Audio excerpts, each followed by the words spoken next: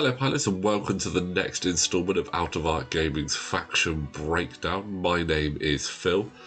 Today we're going to be looking at that hive of Scum and Villainy and going through the standard ships that you can expect to find when coming up against possibly one of the most versatile factions within the game.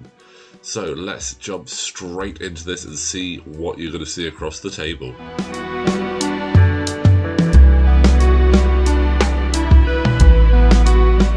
Now, when talking about Scum ships, I think there are quite a few that are going to come to mind first, but we're going to start with some of the smaller base ships, which means we do have to, of course, start with the Fang Fighter. This ship is just so well known and so rightly feared. We've seen it in the Rebel Breakdown, and that ship takes a slightly different approach within that faction than you get with this one. Now, for a stat line, as with the Rebel one, you get 3 attack, 3 evade, 4 hull. You have a focus, target lock, barrel roll to red focus, and boost to red focus.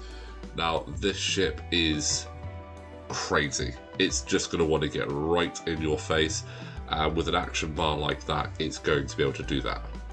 All of the ships come with the Concordia face-off. While you defend, if the attack range is 1 and you're in the attacker's forward arc, change 1 result to an evade.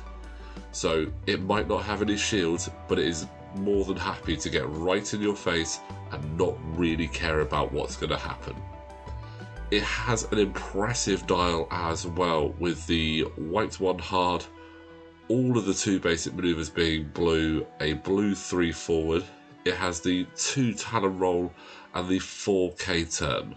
So this ship has no troubles getting right in your face and just causing you lots of pain. Now, with this ship general roll, you're going to find this as your flanking knife fighter. Although it's okay with getting right in your face and not really worrying too much about what happens, it is still going to be a typical ace and like to get round the side to avoid being shot where possible, but knowing that if it does get shot, it's not the end of the world for this ship. Especially when you'll find that most Fang Fighters you come up against with a talent slot will be stapled with the Fearless upgrade, which, for those of you that haven't seen it, while you perform a forward arc primary attack, if the attack range is 1 and you're in the defender's forward arc, you may change 1 of your results to a hit. So again, this ship likes to live dangerous. Now, notable pilots, there are 2 pilots that I think are really good on this platform.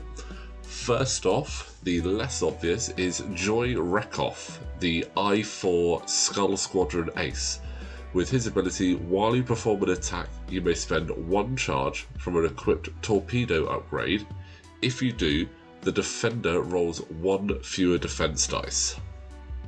This is an incredibly sneaky ability that not many people will be aware of, but what I think is really fun to do with this one is to stick ion torpedoes on there. They're cheap, so they're not going to take up a lot of your loadout, and you have them if you want to use the ion torpedoes, or if you just want to have a really devastating range 1 attack and your opponent roll 1 less dice in defense, then just spend a charge on it. Really good, really fun pilot, that one, and I don't think sees enough play really.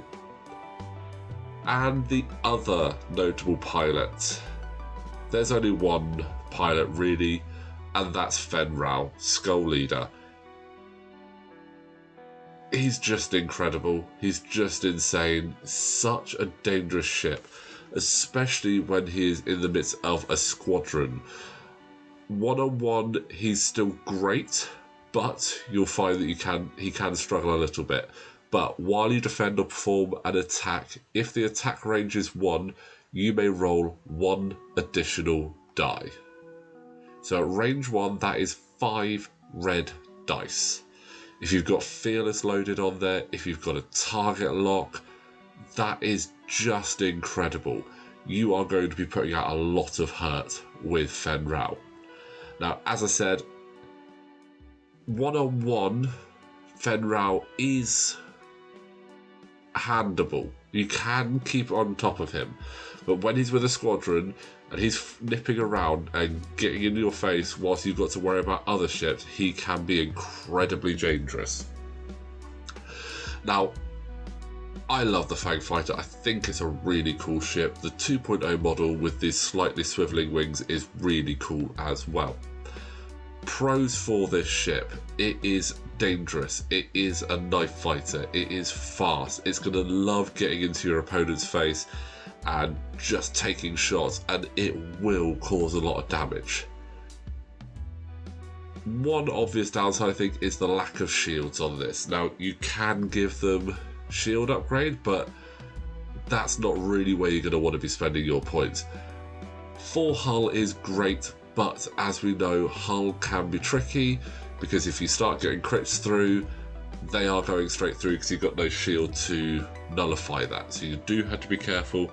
They are quite expensive pilots as well, but all in all, this ship is great. Really good fun to fly, and your opponent is not going to enjoy themselves when this comes up on the board.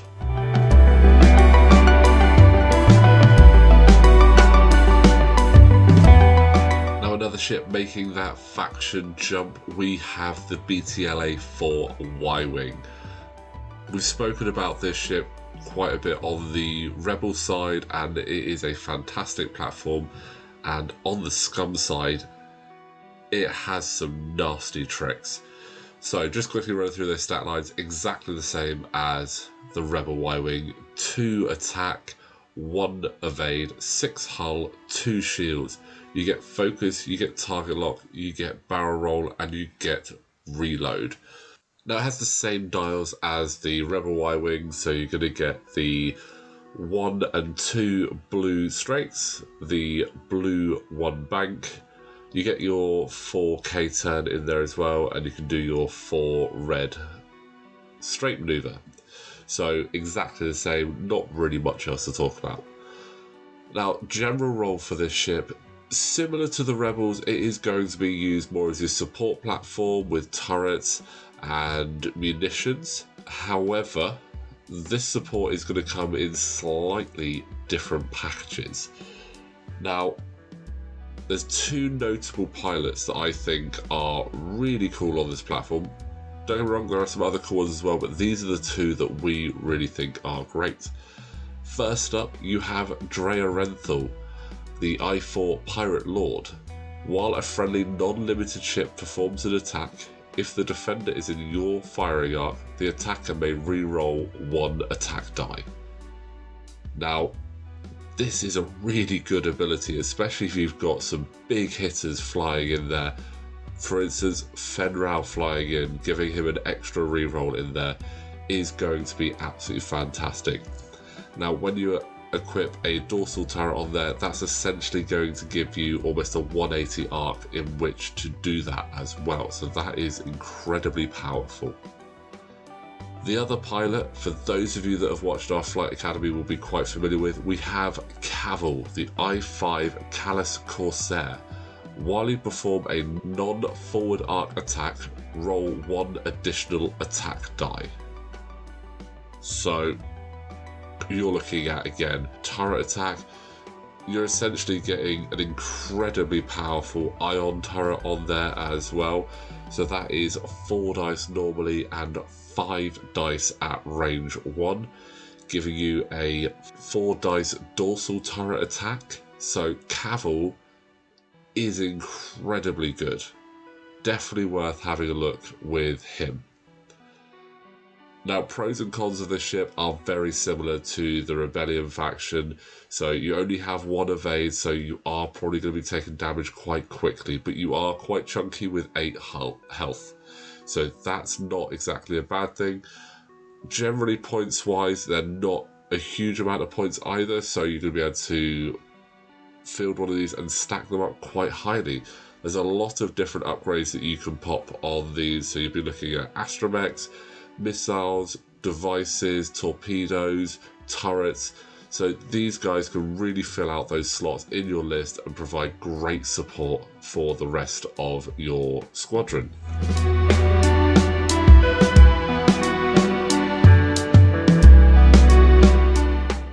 any ship screams Scum, it has to be the Firespray.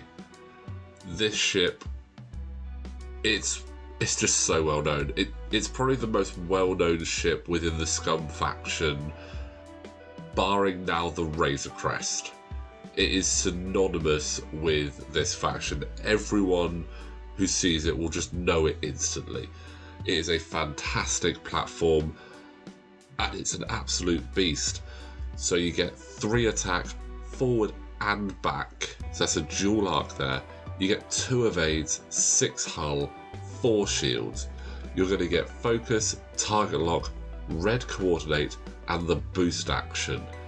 And this is all in a medium base ship package. So that is absolutely insane. It's got a really good dial as well. It can do the 1 hard, which is white. It has plenty of blues to get rid of any stress it might have. It has the 3 talon roll and the 4K turn. All in all, this is an absolutely brilliant package. Now, you're going to find there's a few different ways of flying this. You could have it just as an out-and-out attacker, just getting right in there, causing damage, flying past your enemy, and then still shooting out the back as well. You've got various title cards there that can actually improve this, with the Andrasta title, the Marauder title, and the Slave 1 title, giving slightly different flavours to what your ship is going to do. Now, in regards to notable pilots, there are 2 pilots that I think are my favourites on this. Firstly, we got Emin Azamin, the I4 shipping magnate. His ability, if you would drop a device at speed 1 template, you may use the 3 hard or 3 straight template instead. Now, I absolutely love this ability because your opponent is not going to expect that at all. They're going to be so used to the munitions coming out the back as a range 1 or possibly range 2 if you have got skilled bombardier, but then suddenly throwing something at speed 3 on the hard turn speed 3 as well can just be absolute insanity. I think he is a fantastic pilot, and he's one that I definitely add the Andrasta title to give you that second device slot, so you can just have even more fun there. And like the Fang Fighter, there's one pilot that is synonymous with this ship, so you can't not talk about it, and that is Boba Fett himself. Now, he's an I5 in the Firespray, so that in itself is going to be quite a package to handle. And with him, while you defend or perform an attack, you may reroll 1 of your dice for each enemy ship at range 0 to 1. So again, Boba is another pilot that is going to enjoy getting right into your face. You can also equip Fearless onto him as well. So that is absolutely crazy, incredibly powerful. You'll probably even look to add the Slave 1 title. So while you perform a forward arc attack, if you're in the defender's rear 180, you may change 1 hit result to a crit result, and you add the gunner slot as well. So an incredibly powerful ability, which you can make even better with some of the titles and some of the talents on there. So a fantastic pilot. Now, it's really hard to find any negatives with this ship. It's just a crazy package, to be honest. Having that forward and back arc are brilliant, especially when they're both 3 dice. That you don't get a lot of ships that have forward and back that are exactly the same, so this is very powerful. 2 evades, that's not great, but still fairly good when you have 10 health. And some of the abilities you can get on these ships are just crazy. You're not really going to struggle to get rid of stress on there. You have so many different upgrades you can put on there. I think probably the biggest downside with the ship is it's on a medium base, and medium bases can just be tricky to fly. But all in all, I think the Firespray is an absolutely fantastic ship. It looks great and it's a handful on the board. So yeah, really hard to find anything truly negative about this. If you can think of any downsides for this ship, drop them in the comments below. We'd be interested to hear what you think. Any experiences you've had in the past flying with it or against it.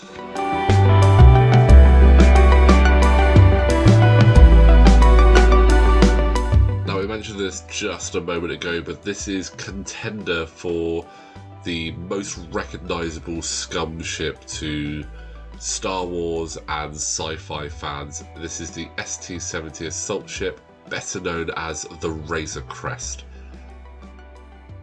Anyone that's watched The Mandalorian is going to love this ship. It is a bit of a junker, but it gets the job done. Now, it's got a pretty good stat line as well. 3 attack, 2 evade, 7 hull, 2 shields. You get focus, evade, target lock and red barrel roll. If you're using Q90, you do get the calculate instead. Now, you only get 3 pilots with this one, so not a huge selection of options, but that's not actually that bad. Now, it has a really interesting dial. So it does come with the red stop. It has a 5k turn. There is a lot of red on here, so you get the 1 and 3 harder red, you get the 2 Talon, and the only blues it naturally has are the 1 through 4 straight. So it is going to be quite tricky to remove that stress on this ship, but that doesn't mean it's definitely not worth flying. General roll for this, it's such a new ship, it's still quite hard to really gauge that. In the games that we've played against it, it's been quite good as a just out and out attacking ship, especially when you equip certain upgrades to this. For instance, we've seen it with L337, the Child, Predator, Fearless, Notorious even chucked on there. So there's a lot of upgrades that are going to really help this. Again, it's still trying to find its place, so it's hard to say what its true general role is, but it's got a good attack value, so chucking it right in there isn't exactly going to hurt you. Now, notable pilots, there's only really one to talk about here, and that is Din Djarin, the Mandalorian himself. Again, like Boba Fett and Fen Rao, he's just synonymous with this ship. So his ability, while you defend or perform an attack, if you're in the forward arc at range 1 to 2 of 2 or more enemy ships, you may change one of your blank results to a focus result. That's a really good ability, especially if you do have a Force user on there, or the Child for instance. It gives you the ability to change that, or even if you've got something like Fearless or Predator on there. Great ability, some great upgrades that can really utilise that.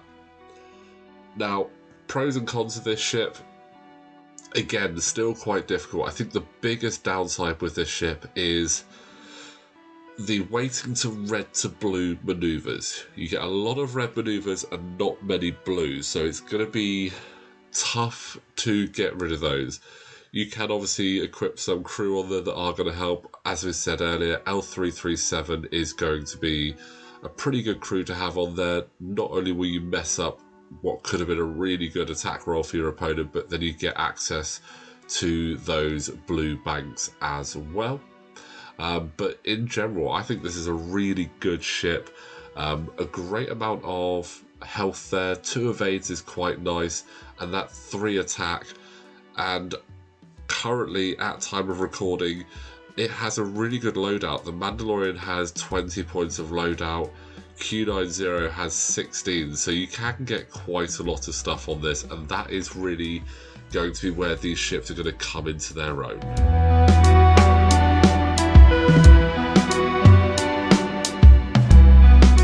Now, moving on to the large base ships, we have the Jumpmaster 5000. This ship has gone through so many changes since it was first released back in version 1. At one point, if you weren't flying 3 of these, you weren't flying enough of them, and they were just absolutely insane. It's had probably the biggest roller coaster ride in terms of where it sits in the meta ever since that point. Right now I think it's in a really good spot actually. I do like the Jumpmaster, I think it's a cool ship. So let's have a look at its stat line. You have a 2 dice turret attack. You get 2 evades, which for a large base ship is really nice. 6 hull and 3 shield, so not the healthiest large base ship. You get the focus to red rotate, target lock to red rotate, and the red barrel roll. What I think makes this ship the most interesting though is its dial.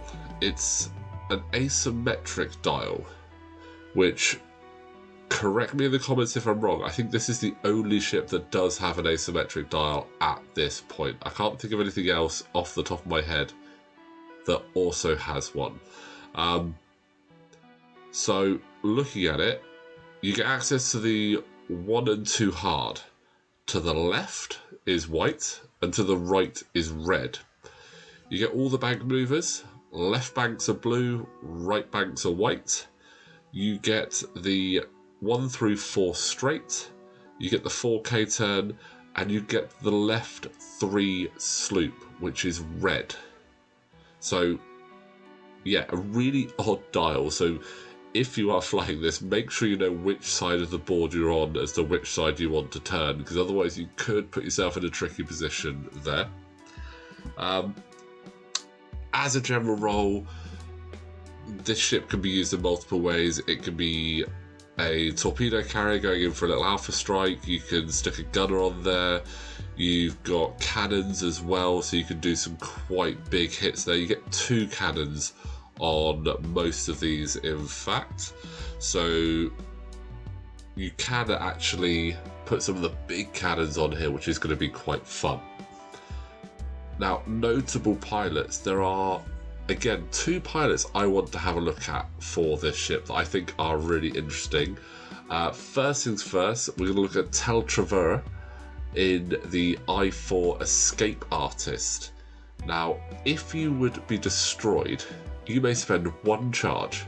If you do, discard all of your damage cards, suffer 5 damage, and place yourself in reserves instead. At the start of the next planning phase, place yourself within range 1 of your player edge.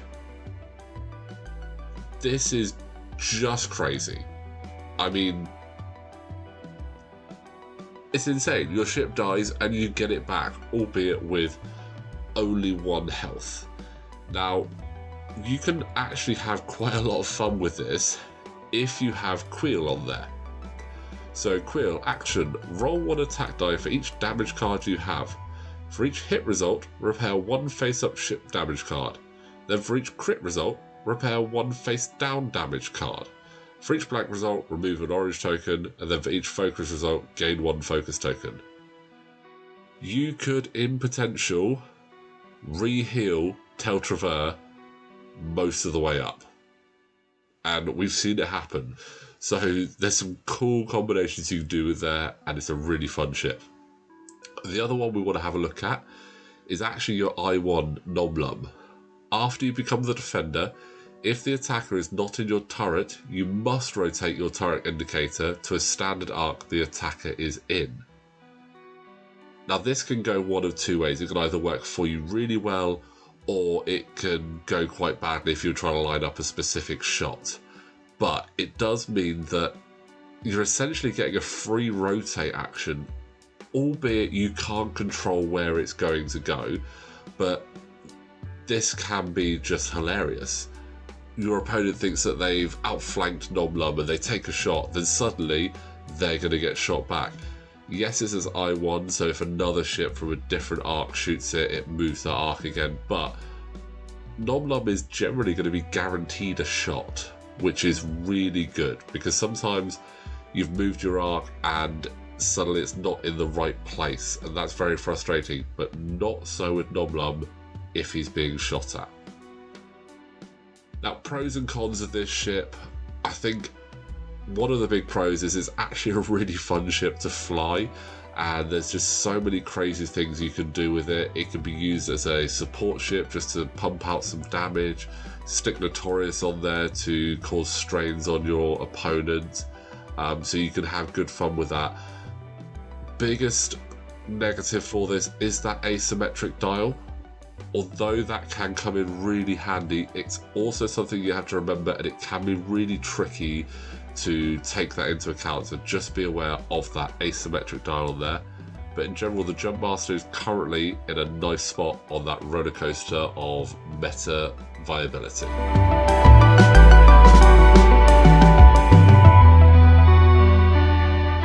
Now again, we have another iconic ship, this one crossing the faction border. We have the customized YT-1300 light freighter, otherwise known as the Millenium Falcon, and in this case we have Lando's Millenium Falcon.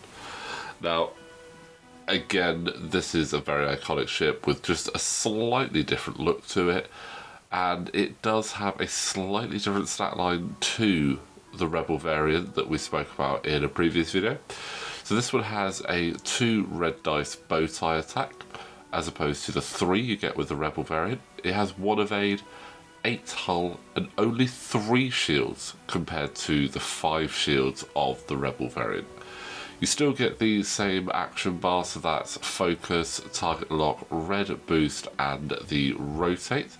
If you're running L337, you get the calculate instead of focus.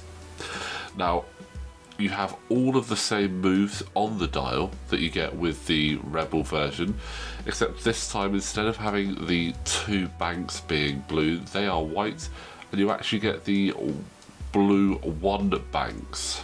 So this ship is going to do quite well in those slower speeds. Now this does mean that in comparison to the Rebel Falcon, this is slightly cheaper. So you Scum players actually do get a bit of an advantage. You can run more of these, and they are, I actually think, a little bit more common to see on the board than the Rebel Falcon. Now this does have the option of having the escape craft dock to it, and we'll come on to the escape craft shortly. So general role for this is, again, another straight up attacker. This one does really well with the options that you can to upgrade it with its crew slots, talents, etc., and generally likes to get in there and just cause quite a lot of pain. Having that blue 1 bank is actually really handy for this ship to alleviate stress. Now, looking at notable pilots on here, again, I think there's 2 we're going to have a look at. Firstly, Han Solo, once again, another I6 variant. His ability, while you defend or perform a primary attack, if the attack is obstructed by an obstacle, you may roll 1 additional die. Now, this is actually brilliant for Han, especially with some of the upgrades you can equip him with. If you've got the trick shot talent on there, this is going to make him very powerful. He's going to love skirting around those obstacles and just causing an absolute ton of pain to you. We've had a lot of fun flying against this actually, and watching this in practice. It is a really good option. Now, the other pilot that's really good to have a look at as well is Lando Calrissian, is the I4. After you roll dice, if you are not stressed, you may gain 1 stress token to reroll all of your blank results. So the attack efficiency of this ship is incredible, being able to reroll all your blanks. You can't be overstated how good that actually is. Now, we mentioned it a moment ago, but you do get the title Lando's Millenium Falcon. So 1 escape craft may dock with you. While you have an escape craft docked, you may treat its shields as if they were on your ship card. While you perform a primary attack against a stress ship, roll 1 additional attack die. So coupling that with Han and Lando is going to be just incredible. I mean, Han could potentially be getting 5-6 dice there if you have an obstructed range 1 shot with the escape craft and trick shot. Lando with the re-rolling the blanks, it's just incredible. Now, positives and negatives of this ship. I think one of the big positives is actually how cheap this ship actually is. Han Solo at time of recording is only 6 points. So that just goes to show that you can fit multiple Millenium Falcons, if you have them, onto the table. And again, having an 11 health ship before any upgrades or the escape craft being added onto there with that much potential damage output is going to be insane. So if you do have more than one, this is going to be really interesting to have on the board. Downsides, again, large base ships, they do sometimes struggle with only having 1 evade dice, so focus fire is going to drop them down quite quickly. But again, there's enough upgrades that you can actually add onto this ship to counteract any of those. So a really good fun variant of the Falcon, and probably one of the more common versions you're going to see on the board.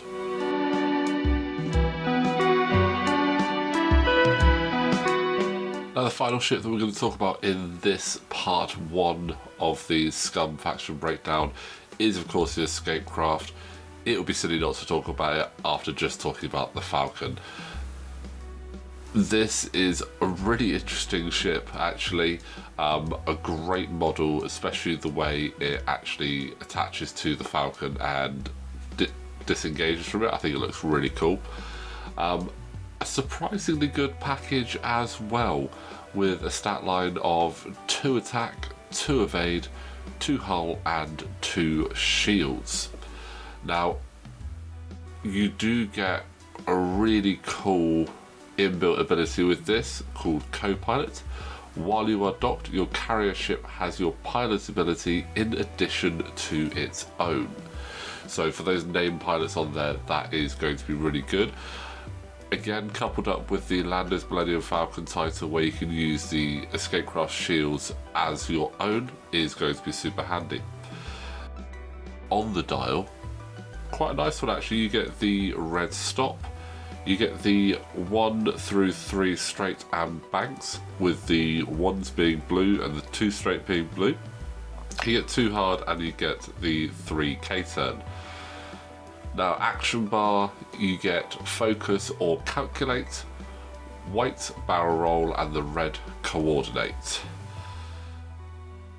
So general roll for this, most likely, if you're running the normal named pilots, you'd be looking to include this for the actual ability that the escape craft provides you, and those extra shields on there as well. Now, one of the other pilots that you can get will be providing a very different dynamic, and we'll come on to that in a moment when we talk about some of these notable pilots. But generally, you'll be using this to boost your Falcon even further. Now, looking at those notable pilots, there's 2 for me which stand out here, and I think they are going to be great options to include on there. First things first, we have Lando Calrissian again. His I4 and his ability, after you roll dice, if you're not stressed, you make a 1 stress token to re-roll all of your blank results. Now, the exact same ability that he gets in the Falcon as well. However, if you have this on Han Solo, not only are you giving yourself extra health for the Falcon, the ability that Lando has, it's just crazy. You're really making Han Solo incredibly efficient, and Lando only being 3 points, yes, you're essentially making this a 9-point ship for Han Solo, but again, as we said, with trick shot, Lando's Millenium Falcon ability, Han's ability, you could be pulling off a 6 dice shot. So it is fantastic.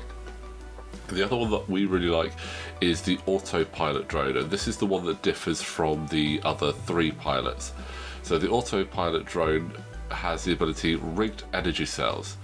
During the system phase, if you are not docked, lose 1 charge. At the end of the activation phase, if you have 0 charges, you are destroyed. Before you are removed, each ship at range 0 to 1 suffers 1 critical damage.